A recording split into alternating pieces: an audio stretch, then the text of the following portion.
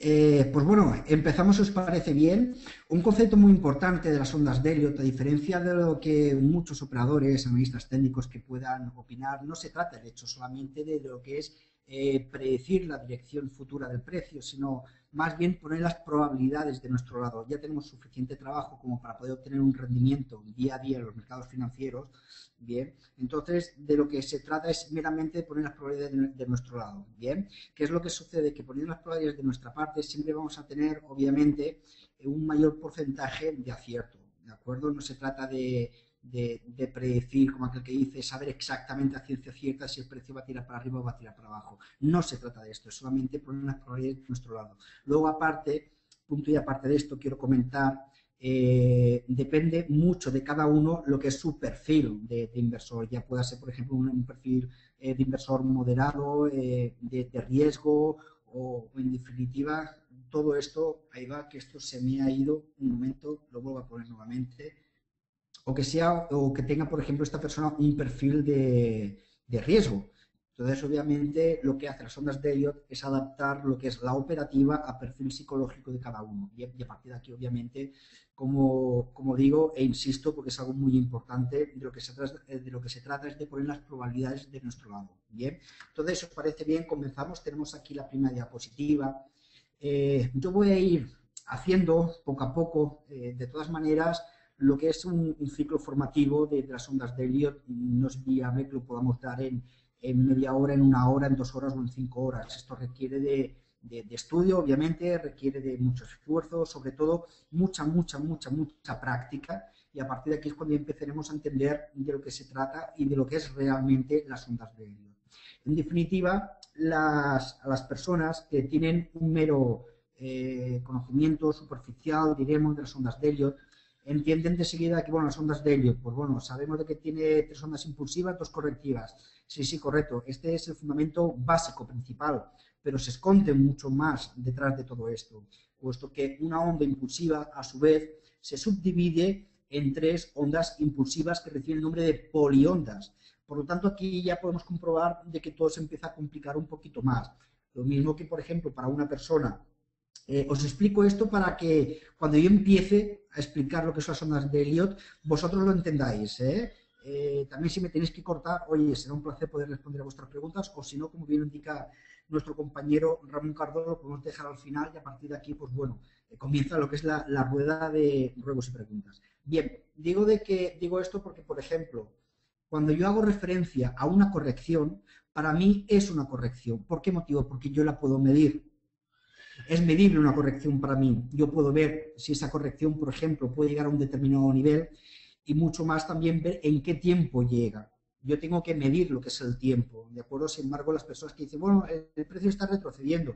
Bueno, para otros analistas, ese retroceso me parece correcto, actuarán de un modo determinado, pero yo, sin embargo, sé exactamente en qué momento me encuentro y en qué momento se encuentra el mercado, para saber si tengo que apostar, tal vez, o por los compradores, o de lo contrario ponerme del lado de los vendedores. Bien, entonces esto es un aspecto muy importante. Cuando os decimos de que el mercado ha pegado un tirón, ya sea para arriba o para abajo, para mí es un impulso. ¿Por qué motivo? Pues por el mismo motivo que no tengo retroceso, tengo correcciones. Pues los impulsos, estos tirones a los que argumenta mucha gente, yo hago referencia a ellos con impulsos. ¿Por qué motivo? Porque un impulso lo puedo medir. Cuando, por ejemplo, el precio sale de un soporte, o ya sea, por ejemplo, de un cierre segmento y de un impulso abrupto a un 61.8, bien, yo deduzco de que este precio va a llegar a realizar un cierre segmento, que es donde cierra lo que es la siguiente onda, el impulso a la siguiente onda, ¿de acuerdo? Entonces, lo que quiero que entendáis en definitiva, que las ondas de Elliott nos permite ver el mercado desde otra perspectiva. Podemos medir, ya sean, por ejemplo, los impulsos y las correcciones, y algo muy importante, que no tienen todos los sistemas de especulación, y es que este sistema, aplicando las ondas de Elliott, lo podemos aplicar a cualquier activo financiero, ya sea contado, ya sea futuro, ya sea en el mercado de opciones, de ETFs, ya podemos hablar, por ejemplo, de materias primas, ya podemos hablar, por ejemplo, incluso de lo que es el mercado Forex, que es el que todo el mundo conoce. Yo personalmente no lo opero, pero no lo opero porque no me gusta, no me parece un mercado atractivo.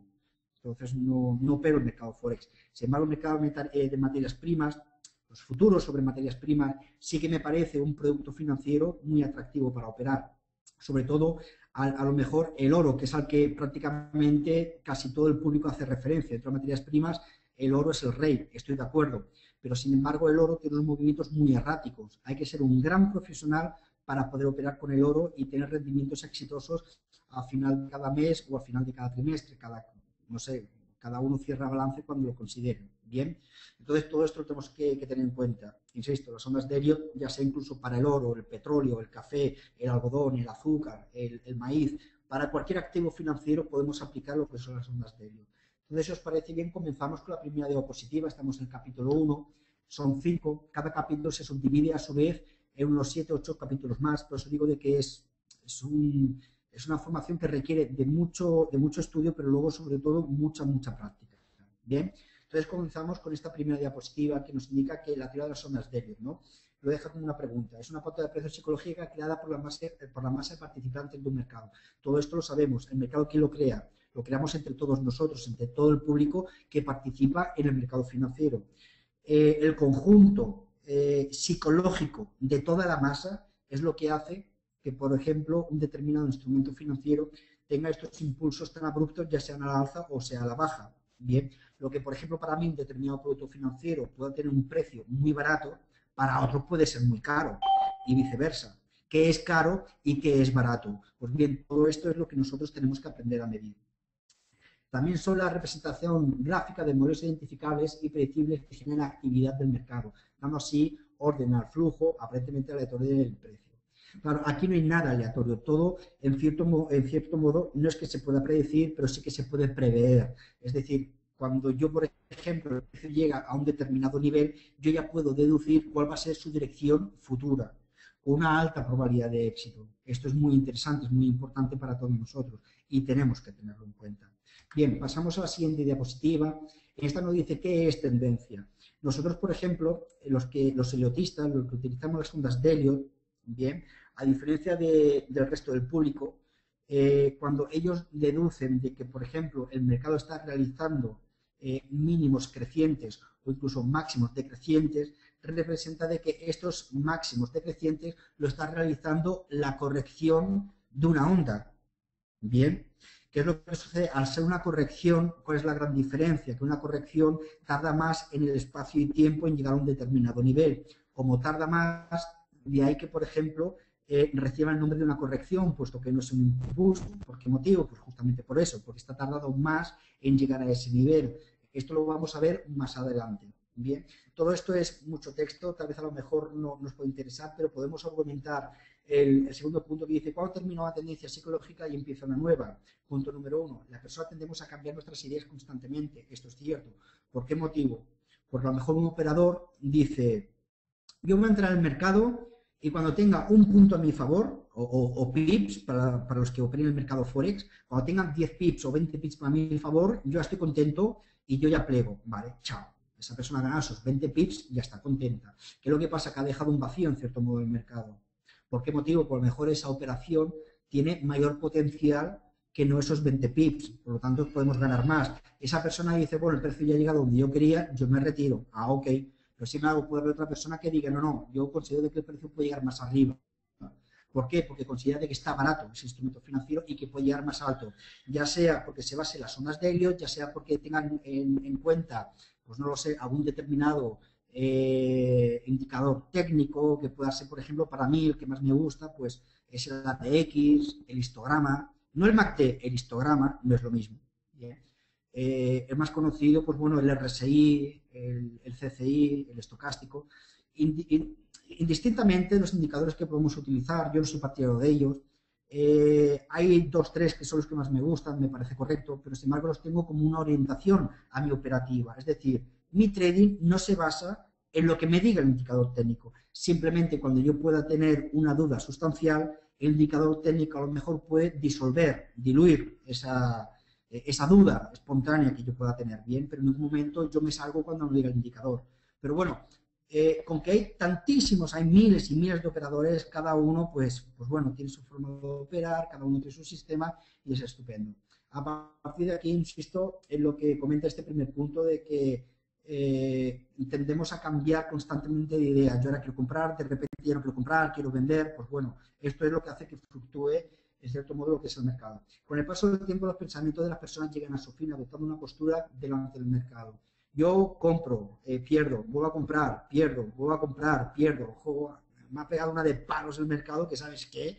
Que con que a lo mejor inconscientemente, yo no lo sé, pero mi psicología no es la adecuada. Bien, pues ¿sabes qué? Chao, lo cojo, me voy y mañana será otro día. O sin embargo, compro, pierdo, vuelvo a perder, aunque me he equivocado, me voy a poner del lado de los vendedores.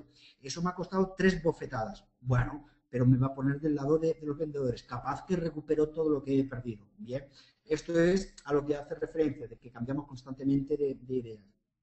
A consecuencia de lo que un número de operadores considere en un determinado activo, ¿vale? Que pueda ser caro, pueda ser barato, otro gran número comienza a liquidar sus operaciones, que es lo que indicaba anteriormente, ¿no? Dando por concluida una tendencia. Bueno, yo con 20 pips ya tengo suficiente. Bien, ok, me voy. No, ¿por qué? Porque al igual, todo y que sea una corrección, puedes ganar mucho más que esos 20 pips, ¿ok? Pues todo esto es lo que tenemos que tener en cuenta, ¿de acuerdo?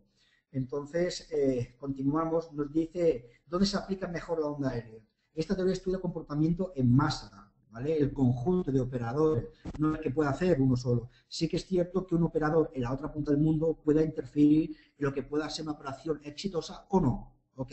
Pero, sin embargo, sí que podemos conseguir de que entre todos, que es lo que indica, entre la masa de la psicología de todos los operadores, hacen posible de que, obviamente, las ondas de Elliott pueda ser un método de TED infalible. Muy bueno siempre y cuando se aplica correctamente. Bien, sé que hay muchos eliotistas, lo que quieran, yo sin embargo puedo demostrar, opero y todo funciona y va correctamente y se basa principalmente, de hecho, la base de mi trading se basa en zonas saludables de trading. ¿De dónde salen las zonas saludables de trading? De las ondas de Elliott. Continuamos. Funciona mejor en mercados con alta participación de operadores y alta liquidez. No podemos pretender el aplicar, por ejemplo, las ondas de Elliott en una acción muerta, en la que no hay un mínimo de participantes. Seguro de que, punto número 1, esa acción está más manipulada que la leche. Entonces, yo personalmente la evitaría a toda costa. ¿Bien? Entonces, ¿dónde tenemos que aplicar las ondas de Elliott? Pues en mercados en los que disponga de gran liquidez. Bien, que haya un alto número de participantes, por ejemplo, en el mercado Forex, los 7 grandes pares que todos conocemos. Si hablamos, por ejemplo, de índices, ¿dónde la podemos aplicar? La podemos aplicar, por ejemplo, en el S&P 500, el Nasdaq, el Dow Jones. Ya sé que estos 3 que yo acabo de comentar son primos hermanos, pero, por ejemplo, también lo podemos aplicar con el selectivo alemán, con el Russell. Con todos estos, lo que es la metodología de las ondas de Elliott, tan de seguro que va a funcionar correctamente. Si hacemos referencia a materias primas, pues seguro que con el petróleo va a funcionar muy bien, con el grande, con el CL y con el oro, el GC, también va a funcionar correctamente. Bien, a pesar de que este tenga movimientos más erráticos. ¿Cuál es la gran diferencia? Que, por ejemplo, si yo con el petróleo puedo operar en el gráfico de 10 minutos, yo sé que con el oro no lo puedo hacer. Me voy a tener que ir a gráfico de 3, 5 minutos máximo, o 7 minutos.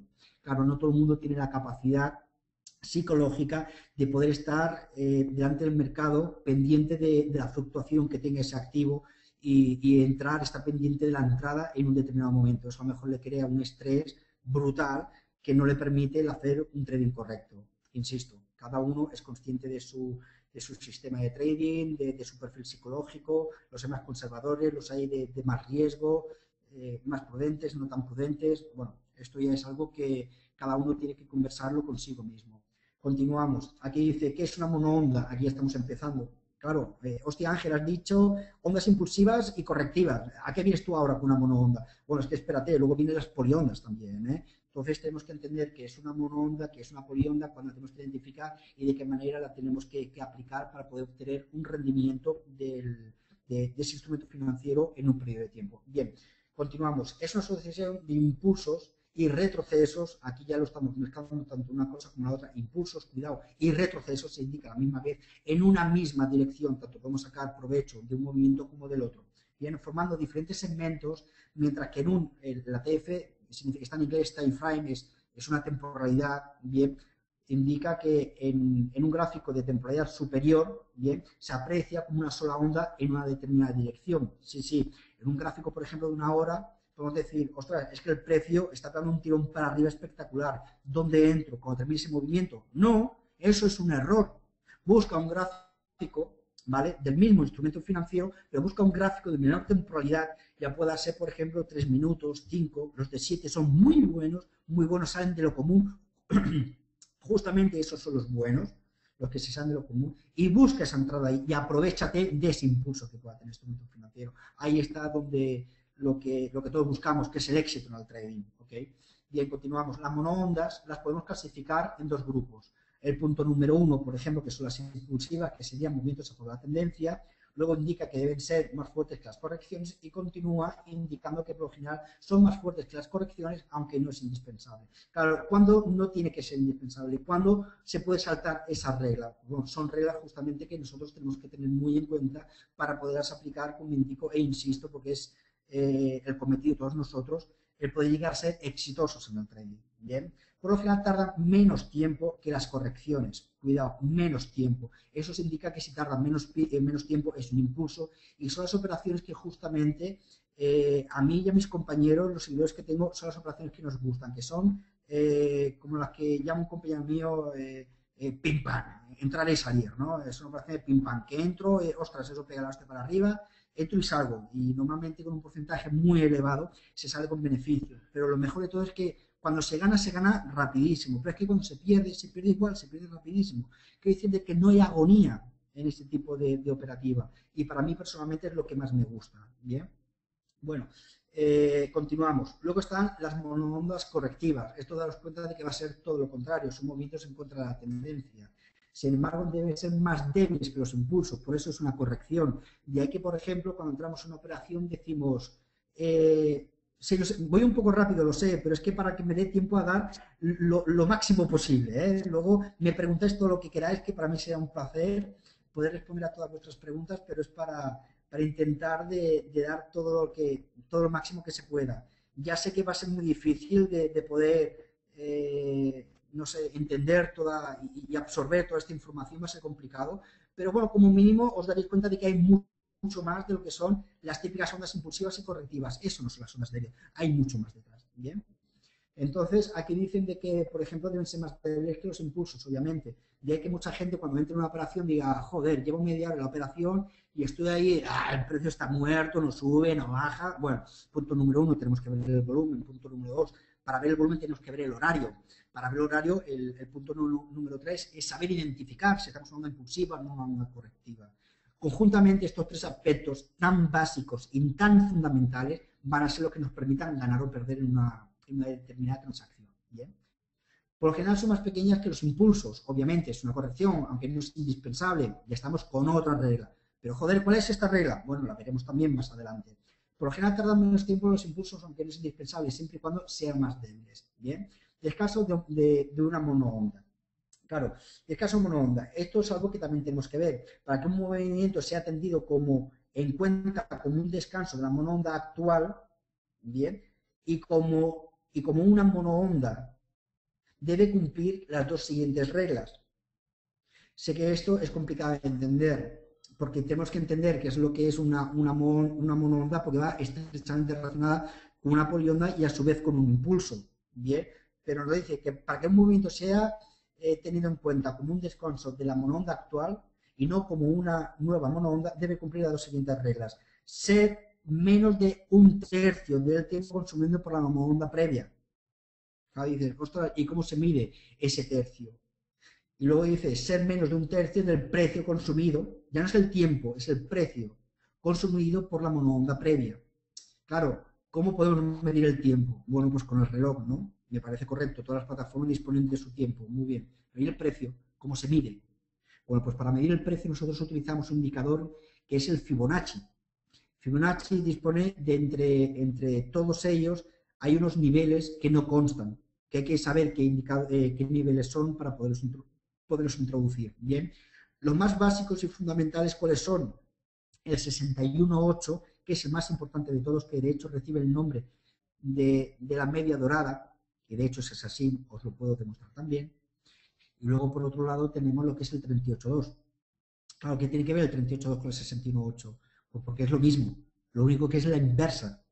El 61.8 es la inversa del 38.2 y el 38 es la inversa del 61.8. Son los niveles más importantes. Bien, luego está, por ejemplo, el más menos 38,2 y el más menos 61,8. Por ejemplo, constantemente el futuro bueno, el futuro y el contado también del SP500, tanto el Dow Jones como incluso también el Nasdaq, han estado marcando máximos históricos. Claro, la gente, ¿cómo sabían de que realmente iba a llegar a un determinado nivel y ahí iba a retroceder? De hecho, en mi página web tengo una captura de pantalla colgada donde sale justamente el menos 38,2 y el menos 61,8.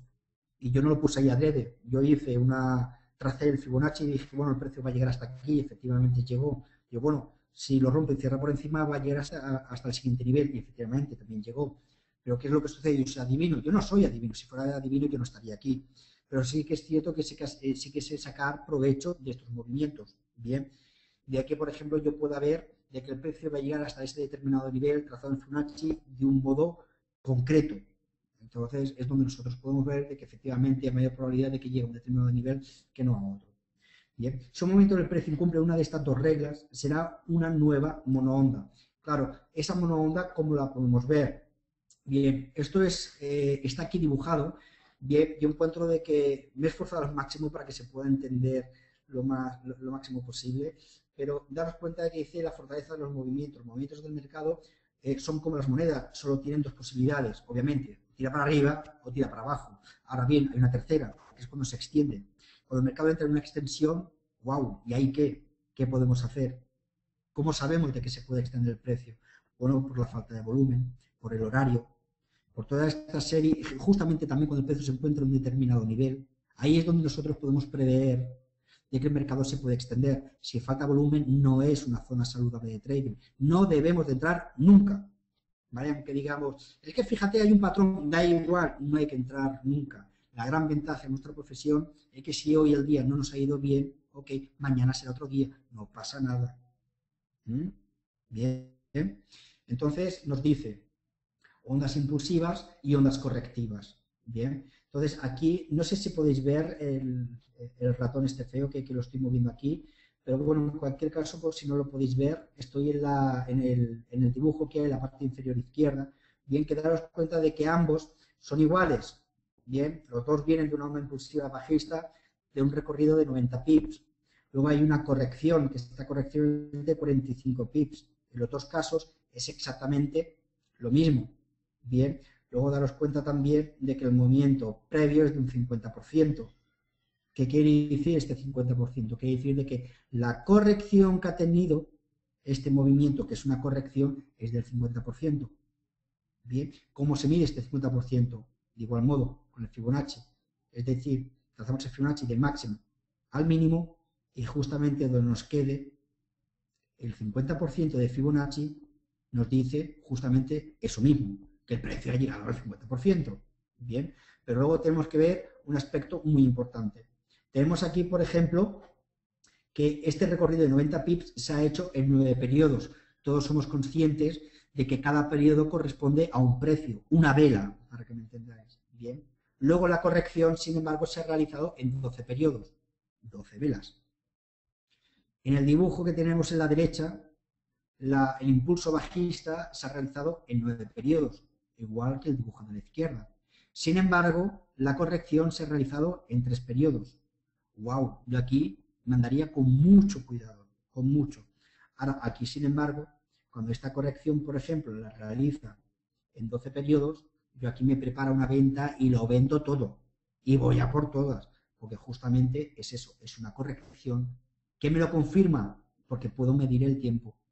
Si, por ejemplo, cada vela aquí, supongamos de que son 9 periodos, para hacer números redondos estamos en el gráfico de 60 minutos, ¿vale? Representa que son 9 horas.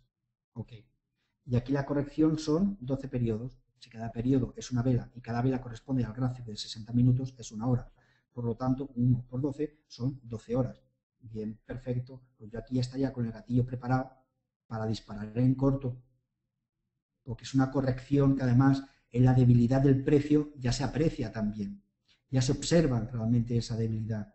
Entonces ahí es donde nosotros tenemos que estar preparados para poder vender y además vender y vender con fuerza. Aquí, sin embargo, yo aquí tendría que evaluar muchas cosas. ¿Por qué? Porque esta corrección la he hecho en 3 periodos, ok, me parece bien, pero ya no me gusta. Ha llegado al 50% del movimiento previo y solamente en 3 periodos. Yo ahí mandaría con mucho cuidado. Pero sin embargo, justamente en este nivel, en el 50%, podemos tener un patrón significativo que apoya las ventas y además no solamente eso, sino que incluso estamos en un buen horario, supongamos que son las 4 de la tarde, hora de aquí de España, ostras, pues sí que es un momento ideal para poder darle duro a esas ventas. Pero sin embargo yo me encuentro esta posibilidad de venta y son las 7 de la tarde, hora española, pues a mí ya no me interesa. ¿Por qué? Porque solamente me quedan 3 horas de volumen, porque luego ya el mercado cierra. Pues paso, no quiero que me coja dentro. Prefiero entrar a primera hora del día siguiente al inicio de la sesión europea, porque casi con total seguridad en la sesión asiática el precio se va a extender. Si eso sucede, pues perfecto. Y si finalmente cae y a mí me deja fuera, no me importa. Mañana más y mejor, no hay ningún problema. Bien. Esto es algo muy importante que debéis de entender para que os hagáis una idea más exacta de qué son las zonas saludables de trading. Esto, por ejemplo, sería una zona saludable de trading. Operar a cualquier precio y en cualquier nivel no es correcto. No es correcto. Siempre tenemos que buscar y previamente tenemos que saber, obviamente, saber identificar esas zonas saludables donde abrir una posición. Bien, ¿por qué motivo? Porque estaremos poniendo las probabilidades de nuestro lado. Ya es lo suficientemente difícil esta profesión, con el alto porcentaje de fracaso que tiene, como para jugarnos nuestro dinero, nuestros ahorros, de una forma tan gratuita. Oye, pues no, para eso me voy al bingo, ¿de acuerdo? Pero yo no estoy por esa labor, yo estoy por la labor de ganar dinero y cuanto más mejor. Y para eso hay que ser paciente, hay que ser prudente y hay que tener en cuenta lo que es el money management. Bien, entonces hay que ser paciente y esperar a que llegue ese momento. Bien, vamos a continuar, si os parece bien. Aquí ya tenemos, fijaros, agrupamientos de las ondas. Bueno, onda es la forma más simple de onda y forman parte de las patrones y estructuras más grandes y complejas. Esto lo voy a explicar también. Pero luego daros cuenta de que comienza poliondas. ¡Wow! ¡Ostras! No hemos dejado todavía las ondas impulsivas y correctivas y las monoondas, que ahora ya estamos con las poliondas. Bueno, esto es importante también porque también vamos a hacer referencia a todo ello, ¿de acuerdo? Entonces, continuamos. Poliondas es la combinación adecuada de varias monoondas. Bien, una polionda comienza y termina con una monoonda impulsiva. Esto lo voy a explicar también en la misma dirección. Por lo tanto, esto es una corrección, tenemos que descartar esta otra opción.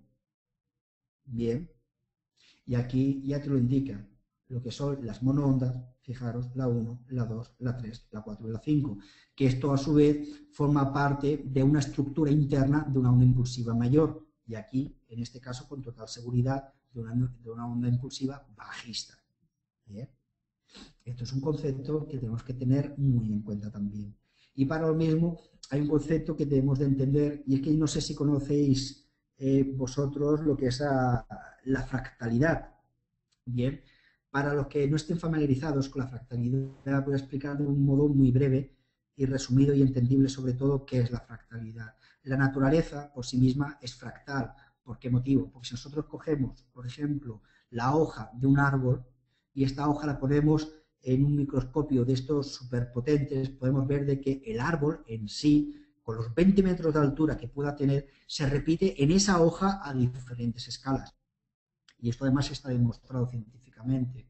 Del mismo modo que si nosotros ponemos la mano debajo de ese telescopio tan potente, no se verá absolutamente nada. Que la gente dirá, ostras, pues se ve lo que es el tejido, la piel. No, no se ve nada, ¿vale? Porque atraviesa incluso lo que es la piel, atraviesa la carne, atraviesa lo que es el vello, atraviesa incluso lo que son las moléculas. Por lo tanto, ¿qué es lo que hay? Hay energía, no hay nada más, ¿de acuerdo? Pero en definitiva, si la naturaleza es fractal, el ser humano se ha demostrado además científicamente, no solamente por Fibonacci, sino por los grandes expertos, de que es fractal también, y el mercado financiero lo ha creado el propio ser humano, por lógica aplastante, el mercado es fractal también.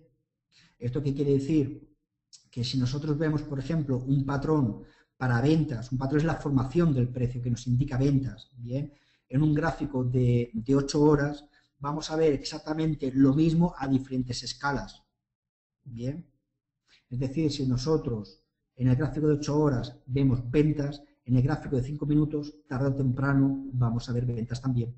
¿Por qué motivo? Porque siempre va a tener mayor relevancia y mayor repercusión un gráfico de mayor temporalidad que no uno de menor temporalidad. Entonces, si nosotros queremos abrir compras y está a punto de salir un precio en el gráfico de 8 horas, yo mandaría con mucho cuidado. ¿Por qué motivo? Porque si el gráfico de 8 horas indica ventas y faltan minutos para que salga el siguiente precio, casi con total seguridad de que el precio va a tirar para abajo por muchas compras que yo pueda ver en el gráfico de 5 minutos. Ahora bien, si yo quiero comprar en el gráfico de 5 minutos, tengo que ser consciente de que estoy operando una corrección.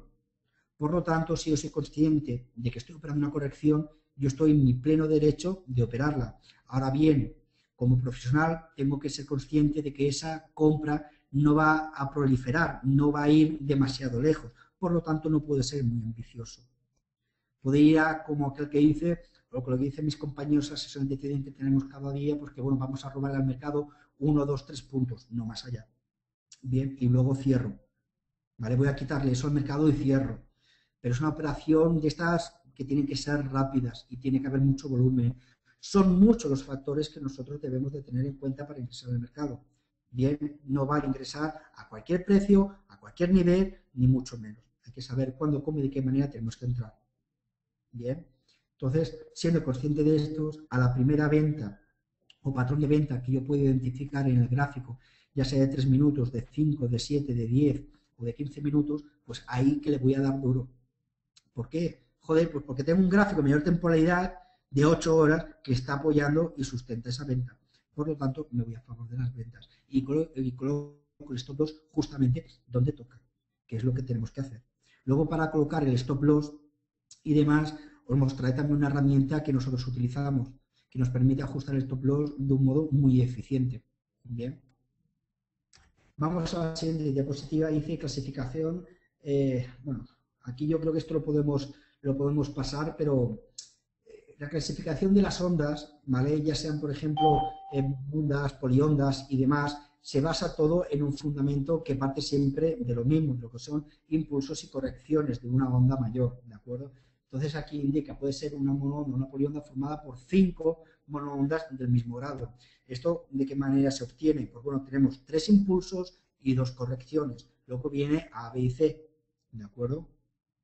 Luego continúan movimientos a favor de la tendencia. Deben ser más fuertes que las correcciones. Obviamente, un impulso siempre es una regla fundamental, siempre tiene que tener pues, mayor recorrido que no una corrección. Este es un requisito indispensable. Por lo general son más grandes que las correctivas, aunque no es indispensable. Esto es otra regla, bien que marca un punto y aparte. Por lo general tardan menos tiempo que las correcciones. Esto siempre, un impulso, bien, siempre en el espacio, bien, el espacio me refiero al número de velas, el tiempo va a tardar bastante menos, bien. Por lo general tarda menos tiempo que las correcciones, aunque no es indispensable, siempre y cuando sea más fuerte. Bueno, este es otro concepto que tenemos que tener muy presente. Aquí continuamos, puede ser una monoonda, una polionda formada por 3, 5, 7 o 9 monoondas.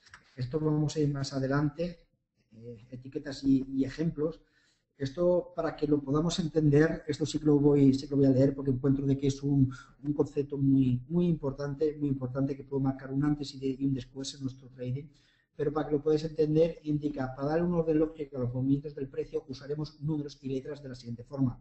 Para pautas impulsivas, estándar y terminales, usaremos números del 1 al 5. Esto lo vamos a ver un poquito más adelante en un gráfico que he preparado para vosotros. Los números 1, 3 y 5 los usaremos para etiquetar ondas impulsivas. Bien, sin embargo, los números 2 y 4 se etiquetan para controlar lo que son las ondas correctivas, bien, las que tardan más tiempo. Esto es cuando el precio corrige. Bien, para pautas correctivas estándar usaremos las letras de la A hasta la I. Bien, entonces todo esto también se debe de saber de qué manera lo tenemos que etiquetar y cómo de qué manera lo tenemos que hacer también. Las letras A, C, E y G las usaremos para etiquetar ondas impulsivas dentro de pautas correctivas. Bueno, al margen de todo esto, vamos a ir al gráfico que se nos acaba el tiempo. Me gustaría que pudierais ver un gráfico que tengo por aquí, patrón de Elliott, la combinación adecuada. Bueno, esto es importante también, pero bueno, justamente esto es lo que yo os quería enseñar, ¿no? Entonces, aquí tenemos, indica en el punto número 1, las pautas impulsivas avanzan a favor de la tendencia principal del mercado. Es decir, una onda impulsiva siempre va a ir a favor de la tendencia.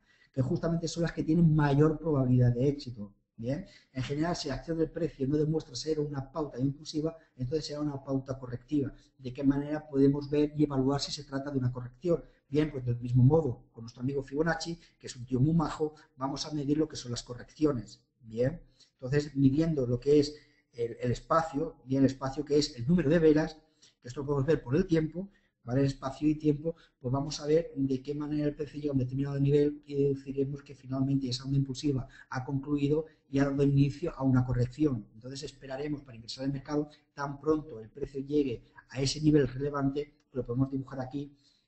Lo que yo estoy comentando, tenemos un impulso y esta que es A, B y C es una corrección bien, de una onda impulsiva mayor. Te das cuenta de que todo esto de aquí, bien, podría ser un impulso en el gráfico, por ejemplo, de 30 minutos, pero en el gráfico de 5 minutos tenemos esto. Bien, ¿dónde vamos a entrar? Vamos a entrar aquí arriba. Claro, la gente puede decir, bueno, a todo pasado todos somos muy listos, ¿vale? Pero ¿cómo lo haces con el mercado en tiempo real? Bueno, por la sencilla razón de que yo sé medir esta corrección. Por lo tanto, si yo veo de que este impulso ya ha concluido, bien, voy a esperar a que esta corrección, y mido la corrección porque sé de que está tardando más tiempo. Bien, se demora más en llegar a un determinado nivel de Fibonacci. Entonces, una vez que llega a ese nivel y forma un patrón, ya puede ser en el 38,2 o en el 61,8 o en el 50%, pues ahí que yo le voy a estar esperando con la escopeta cargada para sumarme a esa venta. ¿Por qué motivo? Porque si yo sé que el mercado, la condición es bajista, esto es un impulso, midiendo esta corrección deduzco obviamente de que se trata efectivamente de una corrección, entonces yo lo voy a estar esperando hasta que llegue a un determinado nivel. Pues fíjate por dónde, cuando llegue a ese nivel, ahí le voy a estar esperando yo con la escopeta cargada para sumarme a la venta. ¿Por qué motivo? Porque por lógica aplastante, por las ondas de Elliott, yo entiendo de que tengo las probabilidades de mi lado si me pongo más a favor de las ventas que no en contra de la tendencia, que sería poniéndome o situándome por el lado de los compradores. Pues no, yo me valgo de que sé medir el precio y lo espero a un determinado nivel, pues que justamente es donde yo encuentro que es lo que indico, marcaros esto en la cabeza, memorizarlo, zonas saludables de trading. Justamente en estas zonas saludables de trading es donde nosotros tenemos las probabilidades de éxito para ingresar al mercado. Bien, entonces, si os parece, poco más, pero si queréis empezar con las preguntas, para mí será un placer, porque si no, va a terminar el webinario y adiós, hasta luego, chao. Y no, encuentro de que a lo mejor podéis tener preguntas interesantes. No me gustaría marcharme sin que, si queréis preguntar algo, para mí será un placer.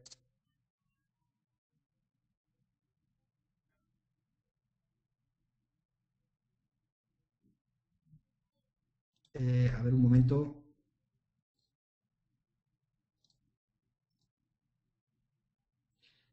A ver qué saco esto de aquí. Sí, Lucía, funcionan en todas las temporalidades, en todas, sin ningún tipo de duda ni problema.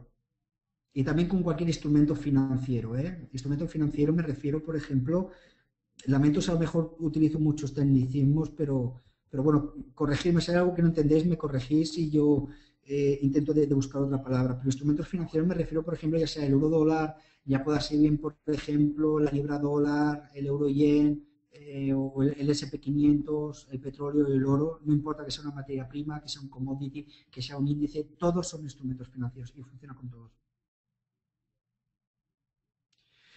¿Puedes poner un ejemplo en gráficas reales? Sí, claro que sí, puedo ponerlo. Ok, gracias. No, es un placer para mí. Permitidme, por favor, me comentéis que ponga un ejemplo con gráficas reales. Os voy a poner aquí un gráfico que seguro que lo vais a reconocer. Es la PlayStation 2. Avisadme cuando lo podáis ver.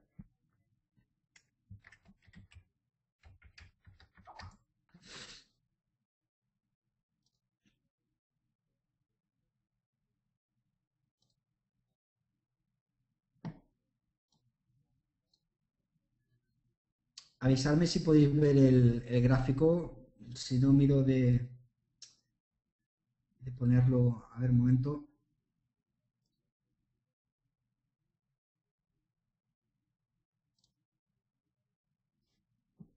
¿Lo veis?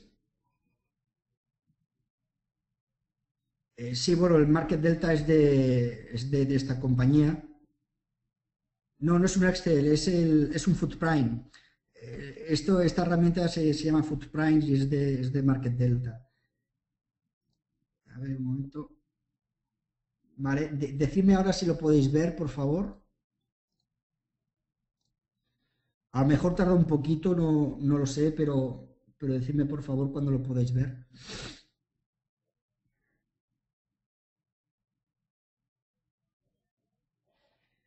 Ahora se ve un gráfico. Es un gráfico Luis, es un gráfico negro, ¿verdad, Luis? El que estáis viendo, es que tengo varios monitores. Ah, vale, ok. Bien, ¿veis cómo se mueve el ratón? ¿No? Es para poder explicar que podáis seguir lo que es la flechita del ratón y podáis entenderlo. Mira, el ejemplo más inmediato lo tenemos aquí con el índice, es el SP500. Bien, lo tenemos aquí, fijaros de que estamos en el gráfico diario, en el gráfico de día, pero esto no significa de que vayamos a operar en el gráfico diario. Bien, entonces, ¿qué es lo que hacemos? Si nosotros, por ejemplo, vemos este impulso, bien, ya vamos tarde. Ya vamos tarde porque el impulso ya se ha dado. Entonces, ¿dónde podemos entrar? Bien, pues nosotros para poder entrar en esta operación, lo inteligente sería trazar lo que es el Fibonacci desde este máximo, como podéis ver, hasta, o sea, desde el mínimo hasta el máximo. ¿Veis? Le vamos a dar otro color para que lo podáis ver. Fijaros cómo el precio siempre reacciona cuando llega a estos determinados niveles. A pesar de que pueda faltar un poco, bien, no hay que ser tan tiquismiquis. ¿El precio ha llegado sí o no? Sí, ¿verdad? Pues punto, ya está, nada más. Entonces, aquí sería un momento óptimo, también por la debilidad para poder ingresar al mercado. Fijaros de que aquí hay un impulso, es un impulso porque fijaros de que es un máximo creciente, este máximo está por encima de este otro. Luego el precio corrige, pero cuando corrige y de qué manera lo hace, pues mira, se puede medir también hasta dónde puede corregir el precio. Pues fijaros de que llega justamente hasta el 61.8. Y aquí daros cuenta de que tenemos otro patrón para compras. Nos iríamos a un gráfico de menor temporalidad y ahí sería donde nosotros buscaríamos las oportunidades de compra. Bien, esto dicho de un modo eh, muy extenso. Bien, pero justamente daros cuenta aquí de que trazo nuevamente el Fibonacci, bien, y daros cuenta cómo sale aquí un nivel, el 38.2 y el 61.8. Fijaros en el 38.2 como el precio lo rompe y se queda aquí retesteando. Esto es lo importante y esto es lo bueno de las ondas de Elliott, porque podemos ver todo esto. Incluso podemos poner un gráfico. Este, por ejemplo, es un gráfico del oro, es el contado del oro, el CFD. Bien, pero daros cuenta cómo, fijaros, aquí tenemos un patrón bajista en el oro. Llega a un nivel relevante, lo tenemos situado en los 1.270,86 dólares la onza. Bien, y ya tenemos un patrón bajista. Y aquí, por ejemplo, si este patrón termina así, de este modo y con esta figura, yo mañana que con total seguridad apostaría más por las ventas que no por las compras. Es más, aquí incluso podemos decir, bueno, pero vamos a trazar Fibonacci. Podemos trazar Fibonacci y justamente mirar dónde se queda. Sería un momento para repetir lo que es este impulso y volver a comprar nuevamente. Pero sin embargo, en esa venta podemos llegar hasta ese nivel mencionado. ¿Tienes alguna pregunta más?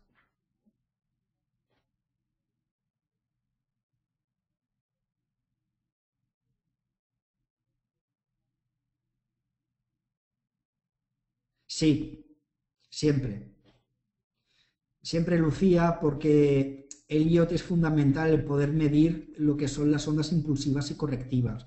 ¿De qué manera mides una onda, ya sea impulsiva, correctiva, o una monoonda, una polionda? Da igual, ¿de qué manera mides si no tenemos Fibonacci? Sería bien difícil, bien complejo. Sin embargo, hay que utilizarlo. Fibonacci encuentro de que es una herramienta que es fantástica, funciona muy bien.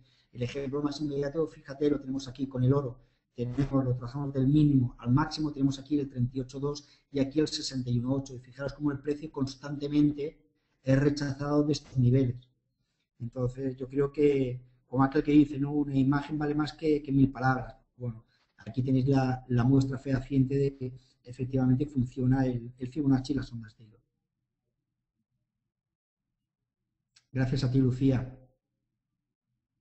¿Tenéis alguna otra pregunta? Corre mucha información de Elliot por internet, lo que mandaría con mucho cuidado, porque hay información también que es muy confusa. pero hay libros que yo os puedo recomendar que realmente son libros que son muy buenos y funcionan muy bien.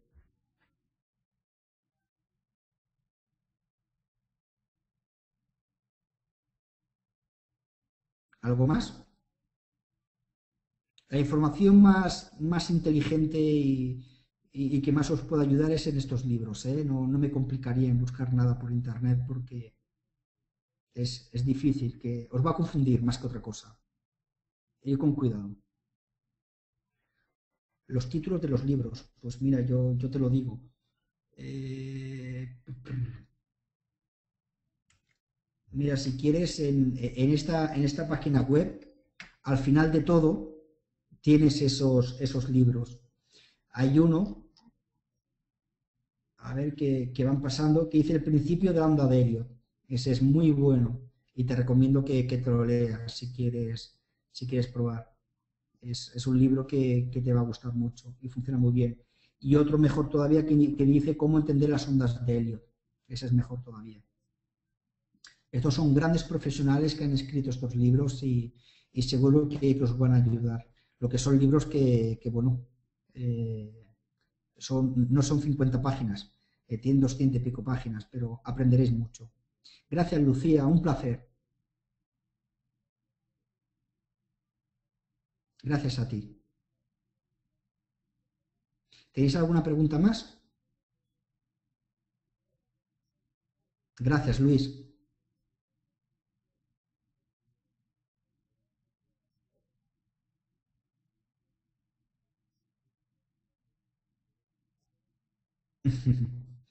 Muy amables.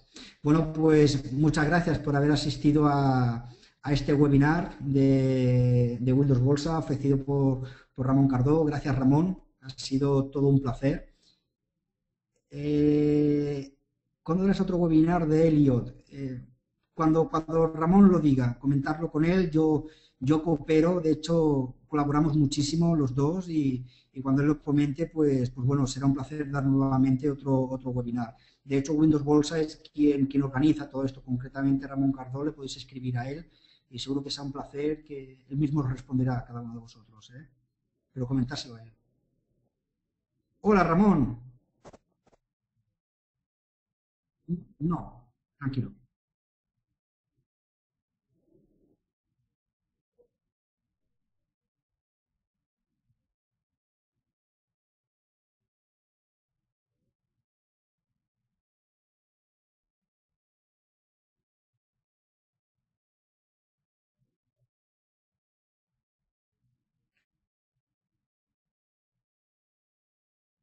Sí, podríamos empezar justamente donde lo hemos dejado hoy y bueno, y continuamos más que nada porque, claro, si asiste gente que no ha asistido a este webinar, vamos a tener que empezar otra vez desde el principio.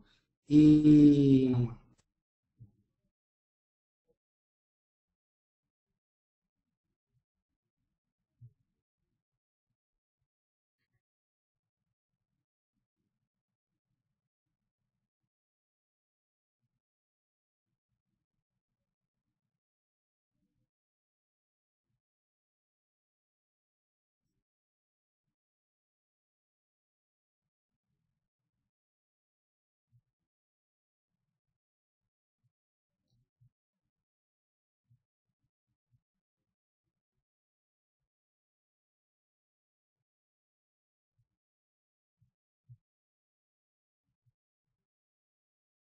sí, bueno, más que nada para no tener que empezar desde el principio otra vez, que claro, será complicado, ¿no? Lo importante es ir avanzando.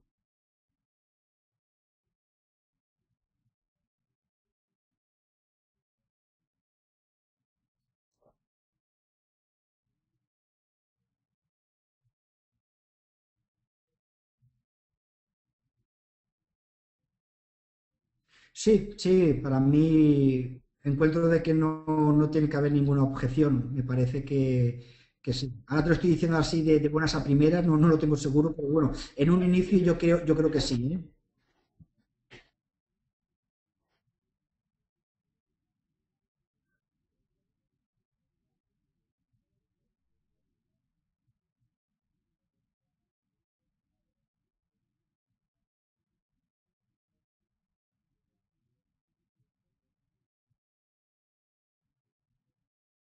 Venga, perfecto.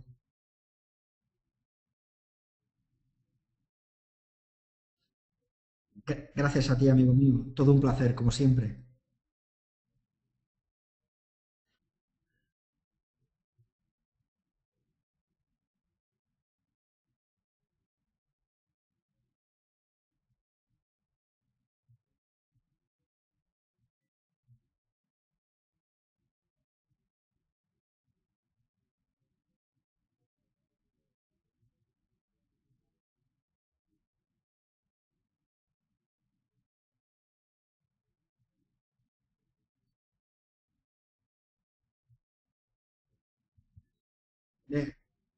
Gracias, un saludo, un placer. Hasta la próxima.